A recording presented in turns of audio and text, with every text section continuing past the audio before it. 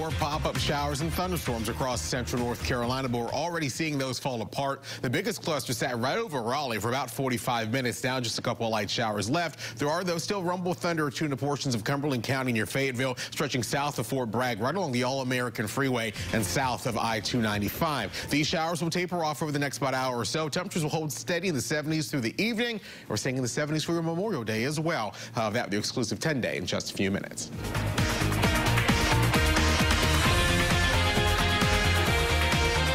And those sudden storms Brian is talking about led to a washout for Memorial Day activities all across central North Carolina, especially late this afternoon. Good evening, everybody. I'm Russ Bowen. And I'm Maggie Newland. We had some heavy rain, some lightning out there. It changed up plans for a lot of people. CBS 17's Bridget Chapman is live in the Chevy Weather Beast. And Bridget, it looks like it's cleared up out there now.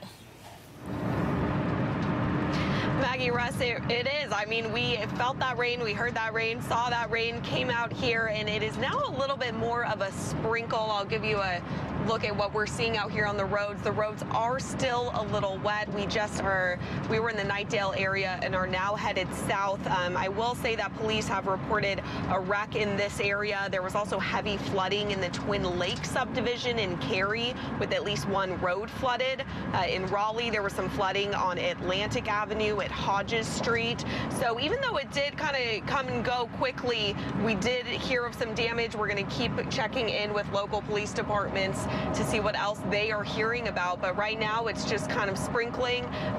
Cars right now are taking it nice and slow and steady, as they should. And we will keep you updated. For now, live in the Weather Beast, Bridget Chapman, CBS 17 News.